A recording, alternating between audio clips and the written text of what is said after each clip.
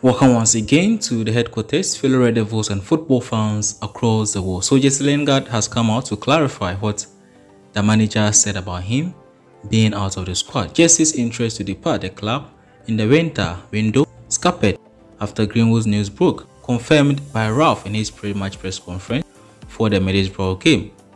In the same press briefing, the manager admitted that Lingard had asked for permission to clear his mind before making a return to the side. This attracted some sort of backlash from a section of the fan base and consequently prompted a quick reply from the midfielder. The club advised me to have time off due to personal reasons, but my headspace is clear and I'll always be professional when called upon and give 100%. So apparently what Ralf said is contradictory to this from Ralf.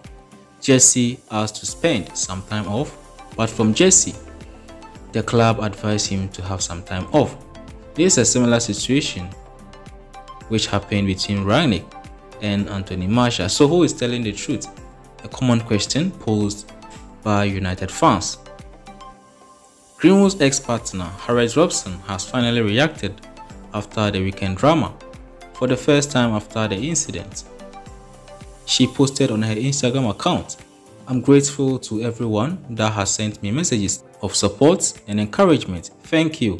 The last few days has been difficult and I'm taking a break from social media while the police make their investigations." Fellow Red Devils, Ralf Rangnick on Instagram. Smash the like button and subscribe for all the updates from the club's headquarters. Thanks for watching.